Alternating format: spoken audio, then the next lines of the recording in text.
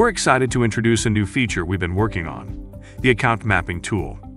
This new tool allows you to group and rearrange your chart of accounts, giving you the flexibility to create a custom reporting structure that fits your organization's needs.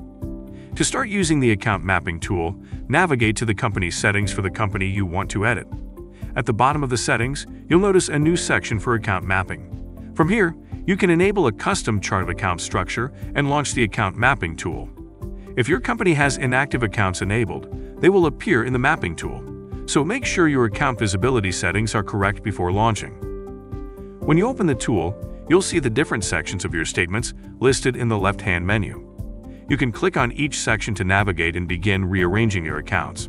Across the top bar, you'll find options to expand or collapse rows, view the number of unmapped accounts, or revert a section back to its default layout.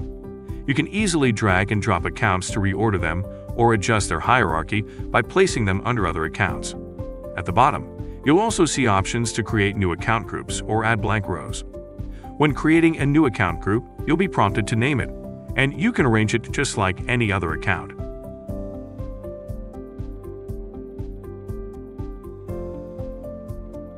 Adding a blank row allows you to insert a space or a label between accounts. Simply name it if you'd like it to appear as a label or leave it blank for spacing purposes. When you group accounts, Reach will automatically create a new total for that group. Once saved, you'll see the new group and total reflected in your company's statements, along with any blank rows you've added. If you edit a statement, you'll also notice a new icon next to any blank rows that originate from the Account Mapping tool, helping you easily identify which parts of your layout are being pulled from it. If changes are made to your chart of accounts in your bookkeeping software while using the Mapping tool, Reach will alert you at the company level with a warning for unmapped accounts. When you launch the Mapping tool for that company, you'll see alert icons on any sections that contain unmapped or new accounts. Clicking into those sections will reveal which specific accounts are affected. From there, you can rearrange and map the new accounts, mark them as resolved, or remove deleted accounts directly through the tool. When working with consolidations, it's important to note that all companies within a consolidation must have the Account Mapping tool either turned on or turned off. You can quickly toggle this feature per company by returning to the company's settings and checking or unchecking the option to enable a custom chart of account structure.